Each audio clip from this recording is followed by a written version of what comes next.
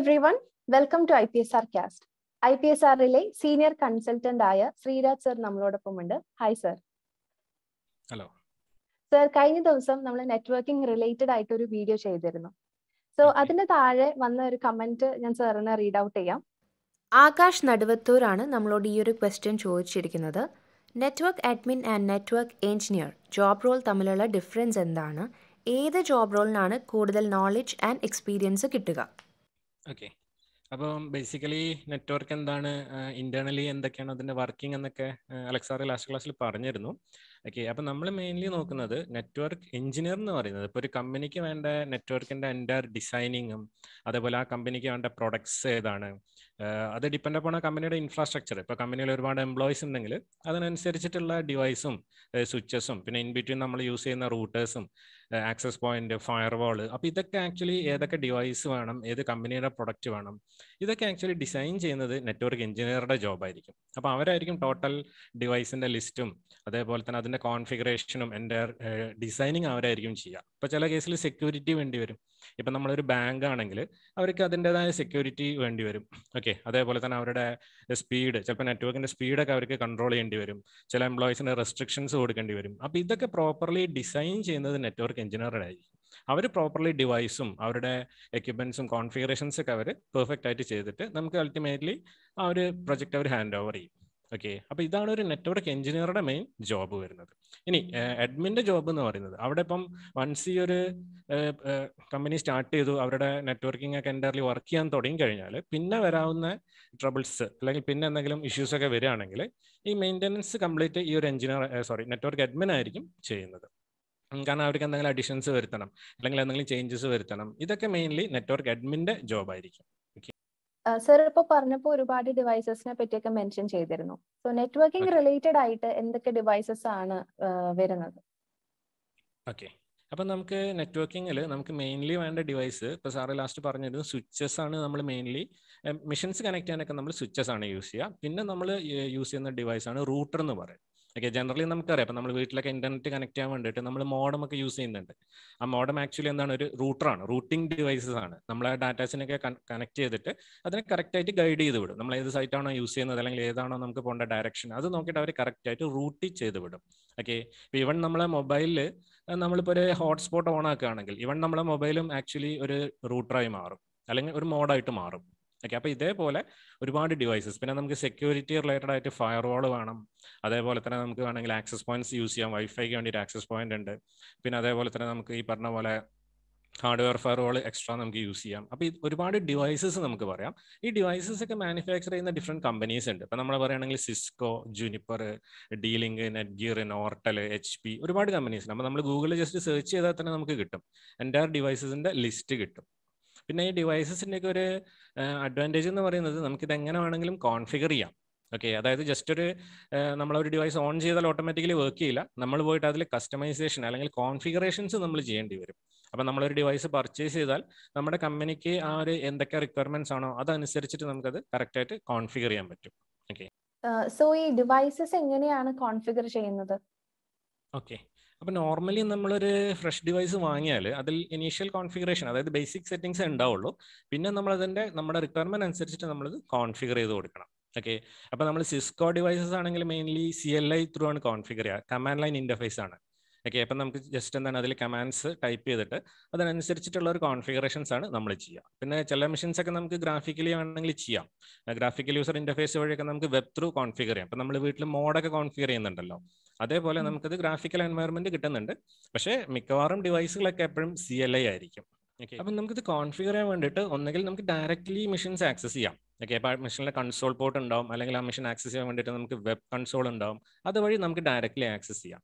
Okay, അപ്പോൾ അതിനാണ് നമ്മൾ മെയിൻലി സിസ്കോയുടെ നമുക്കറിയാം, സിസ്കോ സൈറ്റ് നമ്മൾ എടുത്തു കഴിഞ്ഞാൽ അവർ തന്നെ ട്രെയിനിങ് അല്ലെങ്കിൽ സർട്ടിഫിക്കേഷൻസ് പ്രൊവൈഡ് ചെയ്യുന്നുണ്ട്. കാരണം അവരുടെ ഡിവൈസസ് കോൺഫിഗർ ചെയ്യണമെങ്കിൽ നമുക്ക് ആ ഡിവൈസസിൻ്റെ കോൺഫിഗറേഷൻസും അതിൻ്റെ എങ്ങനെയാണ് ഇത് കോൺഫിഗർ എന്നുള്ളത് നമ്മൾ കറക്റ്റായിട്ട് അറിയണം. ഓക്കെ, അപ്പോൾ സിസ്കോന്റെ സൈറ്റ് നമ്മൾ ചെക്ക് ചെയ്ത് കഴിഞ്ഞാൽ അവർ തന്നെ ഇതിനുള്ള പ്രോപ്പർ ട്രെയിനിങ് കൊടുക്കുന്നുണ്ട്. ഓക്കെ, അപ്പോൾ അങ്ങനെ ട്രെയിനിങ് കിട്ടിയ ആൾക്ക് അത് കോൺഫിഗർ ചെയ്യാൻ പറ്റും. കാരണം എൻ്റയർലി ഡിഫറെൻറ്റ് കോൺഫിഗറേഷൻ ആണ്, ഓരോ ഡിവൈസും എൻ്റയർലി ഡിഫറെൻ്റ് ആയിരിക്കും. ഇപ്പോൾ ജൂനിപ്പർ ആണെങ്കിൽ ആ ഡിവൈസിൻ്റെ ബേസ് ചെയ്തിട്ടുള്ള കോൺഫിഗറേഷൻസ് അതിൽ മാത്രമേ സപ്പോർട്ട് ചെയ്യുള്ളൂ. അപ്പോൾ അവരുടെ തന്നെ നമ്മൾ ട്രെയിനിങ് നമ്മൾ കറക്റ്റായിട്ട് നമ്മൾ എടുക്കണം. ഓക്കെ. പിന്നെ നമുക്കൊരു അപ്പോൾ അവരുടെ സർട്ടിഫിക്കേഷൻസ് ഉണ്ട്, അപ്പോൾ അവരുടെ ട്രെയിനിങ് നമുക്ക് വേണമെങ്കിൽ എടുക്കാം. പിന്നെ വേറൊരു അഡ്വാൻറ്റേജ്, നമുക്കിപ്പോൾ ഇത് ആൻസിബിൾ ത്രൂ നമുക്കിത് മാനേജ് ചെയ്യാൻ പറ്റും. ഓക്കെ, അതായത് ഓട്ടോമേഷൻ. കാരണം ഒരു ട്രഡീഷണൽ മെത്തേഡ് എന്ന് പറയുന്നത് ഒരു അഡ്മിൻസ് പോയിട്ടായിരിക്കും ഇത് കോൺഫിഗർ ചെയ്യുക. ഓക്കെ, ഇപ്പം നമ്മൾ ഫസ്റ്റ് പറഞ്ഞ പോലെ എഞ്ചിനീയേഴ്സോ അല്ലെങ്കിൽ അഡ്മിൻസോ ഒക്കെ ആയിരിക്കും ഇത് കോൺഫിഗർ ചെയ്യുക. അപ്പം നമുക്ക് ഒരുപാട് ഡിവൈസസ് ഉണ്ട്. ഇപ്പം നമുക്കൊരു 100 200 ഡിവൈസസ് ഉണ്ടെങ്കിൽ നമ്മളിത് ഇൻഡിവിജ്വലി ഓരോ മെഷീൻസിലും പോയിട്ട് നമ്മൾ കോൺഫിഗർ ചെയ്യണം. ഓക്കെ, അപ്പോൾ ഒരുപാട് അഡ്മിൻസ് വേണ്ടി വരും. കാരണം ഒരു 200 മെഷീൻസ് നമുക്കൊരു 1 ഡേ അപ്പ് ചെയ്യണമെങ്കിൽ നമുക്ക് അത്രയും കോൺഫിഗറേഷൻസ് മാനുവലി ചെയ്യേണ്ടി വരും. ഓക്കെ, അതായത് ഒരു 10 20 എഞ്ചിനീയേഴ്സ് പോയിട്ട് ഈ പറയുന്ന കോൺഫിഗറേഷൻസ് ഡയറക്ട്ലി കണക്ട് ചെയ്തിട്ട് ചെയ്യേണ്ടി വരും. ഓക്കെ, അപ്പോൾ ഓട്ടോമേഷൻ നമ്മൾ ഇംപ്ലിമെന്റ് ചെയ്യുകയാണെങ്കിൽ നമുക്ക് ഈ പറയുന്ന പോലെ ഒരു സിംഗിൾ മെഷീനിൽ ഇരുന്നിട്ട് നമുക്ക് ഈ പറയുന്ന കോൺഫിഗറേഷൻസ് ഒക്കെ നമുക്ക് എന്ത് ചെയ്യാം, ജസ്റ്റ് ഒരു സ്ക്രിപ്റ്റ് പോലെ. നോർമലി നമ്മൾ അതിനെ പറയാം ഒരു പ്ലേ ബുക്ക് എന്നാണ്. ഓക്കെ, അപ്പോൾ അതിൻ്റെ അകത്ത് നമുക്കിത് കറക്റ്റായിട്ട് എഴുതി കൊടുക്കാം. ഇപ്പം ഇത്രേ ഉള്ളൂ. നമ്മളിപ്പോൾ ഡയറക്റ്റ്ലി നമുക്കൊരു കാര്യം ചെയ്യണമെങ്കിൽ നമ്മൾ എന്താ ചെയ്യുക, നമ്മളൊരു ലിസ്റ്റ് എടുത്തിട്ട് നമുക്ക് എവിടെയെങ്കിലും ട്രാവൽ ചെയ്യണമെങ്കിൽ നമ്മൾ ആദ്യം തന്നെ പോയിട്ട് ലിസ്റ്റ് എടുക്കും.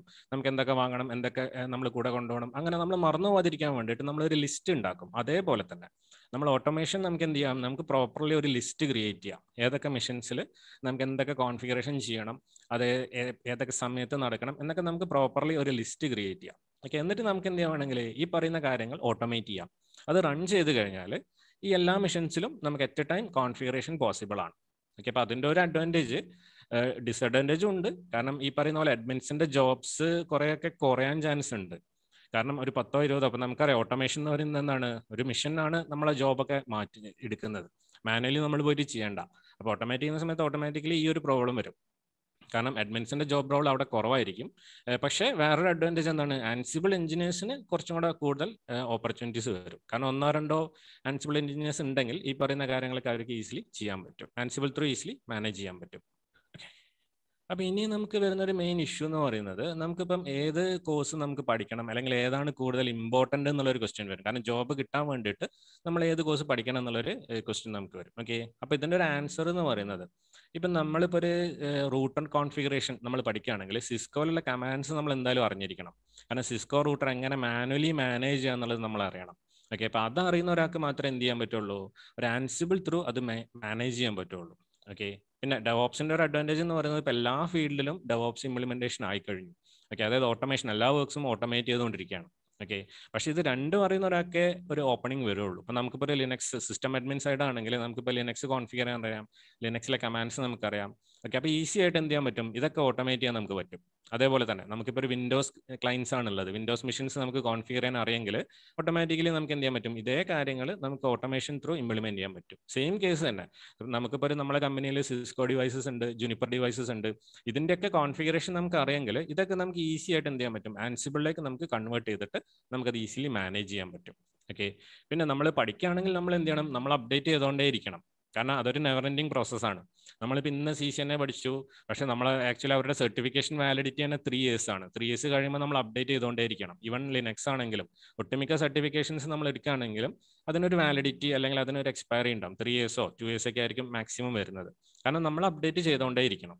ഓക്കെ, അപ്പോൾ നമ്മൾ CCNA കഴിഞ്ഞു. ഓക്കെ, ഇനിയിപ്പോൾ നമ്മൾ നെക്സ്റ്റ് നമ്മളിപ്പോൾ അത് അവിടെ സ്റ്റോപ്പ് ചെയ്തിട്ട് കാര്യമില്ല, അതിൻ്റെ ഹയറിലേക്ക് നമ്മൾ പോയിക്കൊണ്ടേയിരിക്കണം. CCNA ഉണ്ട്, പിന്നെ CCNP ഉണ്ട്, CCI ഉണ്ട്. അതേപോലെ തന്നെ ലിനക്സ് ബേസ് ചെയ്തിട്ടാണ് നമ്മൾ പഠിക്കുന്നതെങ്കിലും അതിനും ഹയർ മൊഡ്യൂൾസ് വരുന്നുണ്ട്. ഓക്കെ, അപ്പോൾ ആൻസിബിൾ ആണെങ്കിൽ നമ്മൾ എന്ത് ചെയ്യണം, അതിൻ്റെ ഹയറിലേക്ക് നമ്മൾ പോയിക്കൊണ്ടിരിക്കണം. ഓക്കെ, അപ്പോൾ അതൊരു നെവർ എൻഡിങ് പ്രോസസ് ആയിരിക്കും. സ്റ്റുഡൻസിന് എങ്ങനെയായിരിക്കും ആ ഒരു ഫീൽഡിലേക്ക് കയറാൻ പറ്റുക? കോഴ്സസും അപ്പൊ നമ്മൾ സ്റ്റാർട്ടിങ്ങിൽ നമ്മൾ പറയുകയാണെങ്കിൽ ഇപ്പം നമ്മളൊരു കമ്പനിയിൽ ഏറ്റവും ബേസിക്കലി നമ്മൾ പറയുകയാണെങ്കിൽ ഒരു നെറ്റ്വർക്ക് എഞ്ചിനീയർ അല്ലെങ്കിൽ ഒരു നെറ്റ്വർക്ക് ടെക്നീഷ്യൻ ആ ഒരു ബേസിക് റോളിലേക്കായിരിക്കും നമ്മൾ എപ്പോഴും ഫസ്റ്റ് നമ്മൾ ജോയിൻ ചെയ്യുന്നത്. കാരണം ഡയറക്റ്റ്ലി നമ്മളൊരു കമ്പനിയിൽ കയറുകയാണെങ്കിൽ ഈ പറയുന്ന പോലെ കോൺഫിഗറേഷൻസോ അല്ലെങ്കിൽ ഈ പറയുന്ന മെയിൻ ട്രബിൾ ഷൂട്ടിംഗ് ഒന്നും അവർ നമുക്ക് തരില്ല. ഓക്കെ, കാരണം എന്ന് വെച്ചാൽ നമ്മളൊരു ഫ്രഷറാണ്. അപ്പോൾ ഇനീഷ്യലി സ്റ്റേജ് എന്ന് പറയുന്നത് എന്തായിരിക്കും, നമ്മളൊരു സപ്പോർട്ട് എഞ്ചിനീയറോ സപ്പോർട്ട് ലെവലുള്ള കാര്യങ്ങളൊക്കെ ആയിരിക്കും നമ്മൾ നോർമലി ചെയ്യേണ്ടി വരിക.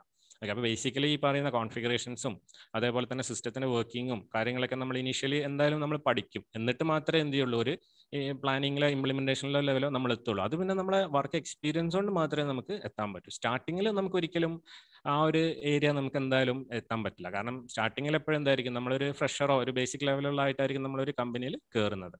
അപ്പോൾ ബേസിക് ലെവൽ എന്ന് പറയുന്നത് ഒരു സപ്പോർട്ട് ലെവൽ, ആ ഒരു ഏരിയ ആയിരിക്കും നമുക്ക് ഫസ്റ്റ് എപ്പോഴും കിട്ടുക. പിന്നെ നമ്മുടെ നമ്മുടെ നോളജ് ഇൻക്രീസ് ചെയ്യുക, അതിനനുസരിച്ചിട്ട് സർട്ടിഫിക്കേഷൻസ് എടുക്കുക, അങ്ങനെ നമുക്ക് എന്ത് ചെയ്യാൻ പറ്റും, ഹയർ ലെവലിലേക്ക് നമുക്ക് എത്താൻ പറ്റും. ഓക്കെ, IPSRൽ നമ്മൾ ഈ ട്രെയിനിങ് പ്രൊവൈഡ് ചെയ്യുന്നുണ്ടല്ലോ. അപ്പൊ അവിടുത്തെ സ്പെഷ്യാലിറ്റീസ് എന്തൊക്കെയാണ്, എന്തൊക്കെ ട്രെയിനിങ് സർവീസസ് ആണ് പ്രൊവൈഡ് ചെയ്യുന്നത്? ഓക്കെ, ഇപ്പം നമ്മൾ CCNA കേസ് പറയുകയാണെങ്കിൽ നമുക്കതിന് എക്സാക്ട്ലി ഡിവൈസസ് വേണം, റൂട്ടേഴ്സ്, സ്വിച്ചസ്. ഇതൊക്കെ ആദ്യം നമ്മൾ ഡയറക്റ്റ്ലി കോൺഫിഗർ ചെയ്തിട്ട് നമ്മൾ പഠിക്കണം. ഓക്കെ, പിന്നെ നമുക്ക് വേണമെങ്കിൽ എന്ത് ചെയ്യാം, ഈ പറയുന്ന പോലെ അത് ആൻസിബിൾ ത്രോ അല്ലെങ്കിൽ ഡെവോപ്സ് ത്രോ നമുക്ക് ഈസിലി മാനേജ് ചെയ്യാൻ പറ്റും. അപ്പോൾ സ്റ്റാർട്ടിങ്ങിൽ നമ്മൾ ഈ പറയുന്ന പോലെ ഏറ്റവും ബേസിക് നെറ്റ്വർക്കിംഗ് എന്താണെന്നുള്ളത് നമ്മൾ നോളജ് ഉണ്ടാക്കി വെക്കണം. സിസ്റ്റം സൈഡ് എന്താണ്, ഇപ്പം നമ്മളൊരു കമ്പനിയിൽ ചെല്ലുന്ന സമയത്ത് സിസ്റ്റം അഡ്മിൻ ആയിട്ടാണോ അല്ലെങ്കിൽ നെറ്റ്വർക്ക് എഞ്ചിനീയർ ആയിട്ടാണോ വരുന്നത് എന്നുള്ളത് ചിലപ്പോൾ ചോദിക്കും. ചിലപ്പോൾ ഇന്റർവ്യൂവിൽ അവർ പറയും നെറ്റ്വർക്ക് എഞ്ചിനീയർ എന്ന് പറയും, നെറ്റ്വർക്ക് അഡ്മിൻ എന്ന് പറയും, സിസ്റ്റം അഡ്മിൻ എന്ന് പറയും. ഓക്കെ, അപ്പം നമ്മളിത് എന്താണെന്നുള്ള റോള് കറക്റ്റായിട്ട് നമ്മൾ അറിഞ്ഞിരിക്കണം. സിസ്റ്റം അഡ്മിൻ എന്ന് പറയുന്നത് സിസ്റ്റത്തിന്റെ കാര്യങ്ങളൊക്കെ കോൺഫിഗറേഷൻ, സിസ്റ്റത്തിന്റെ സർവീസസ്, അതേപോലെ തന്നെ അതിലുള്ള കാര്യങ്ങൾ, സിസ്റ്റം റിലേറ്റഡ് ആയിട്ടുള്ള കാര്യങ്ങൾ മാത്രമേ നമ്മൾ അതിൽ കവർ ചെയ്യുള്ളൂ. അതിൽ നമ്മൾ ബേസിക്കലി ലിനക്സ്, RHS, RHE അല്ലെങ്കിൽ ഇപ്പം നമ്മൾ വിൻഡോസ് ബേസ്ഡ് ആണെങ്കിൽ ആ ലെവലിലുള്ള കോഴ്സുകൾ നമുക്ക് നോക്കാം. ഓക്കെ, പിന്നെ മിക്കവാറും കമ്പനീസ് ഇപ്പം മെഷീൻസ് ഒന്നും ഡയറക്റ്റ്ലി അവർ പർച്ചേസ് ചെയ്യുന്നില്ല. എല്ലാ മെഷീൻസും റൺ ചെയ്യുന്നത് AWSലോ അല്ലെങ്കിൽ അഷ്യൂറിലോ ആയിരിക്കും. ക്ലൗഡ് ബേസ്ഡ് ആണ് എല്ലാ സർവേഴ്സും. ഓക്കെ, അപ്പോൾ അതിൻ്റെ എങ്ങനെ ക്ലൗഡിൽ നമുക്ക് മെഷീൻസ് ക്രിയേറ്റ് ചെയ്യാം, എങ്ങനെ അത് മാനേജ് ചെയ്യാം, അതും നമ്മൾ ബേസിക്കലി ഒരു നോളജ് ഉണ്ടാക്കി വെക്കണം. ഓക്കെ, പിന്നെ നമ്മൾ പറയുകയാണെങ്കിൽ ഈ പറഞ്ഞ പോലെ സിസ്റ്റം അഡ്മിനിസ്ട്രേഷൻ ലെവലിൽ ആൻസിബിൾ ഒക്കെ നമ്മൾക്ക് പ്രോപ്പർലി നമുക്ക് ഒരു ഐഡിയ കിട്ടണമെങ്കിൽ നമ്മൾ RHS, RHE ഇതിൽ രണ്ടിലും ഓൾമോസ്റ്റ് നമ്മൾ ആൻസിബിളിന്റെ കാര്യങ്ങളൊക്കെ നമ്മൾ കവർ ചെയ്തു പോകും. ബേസിക്കലി ഉള്ള കംപ്ലീറ്റ് കാര്യങ്ങൾ അതിൽ നമുക്ക് കവർ ചെയ്യാൻ പറ്റും. സോ ഇത്രയും ക്ലിയർ ആയി എക്സ്പ്ലെയിൻ ചെയ്തു തന്നതിന് വളരെ നന്ദി. Thank you sir. Okay, by, thanks. Are you confused about what to choose as the next step towards your career? Contact us and our educational counselors will help you out. If you have any IT related doubts, you may comment below so that we can help you answer those questions in our IPSR Cast series. I will leave the link of the IPSR Cast playlist in the description as well. So see you in the next video of IPSR Cast. Thank you and have a great day.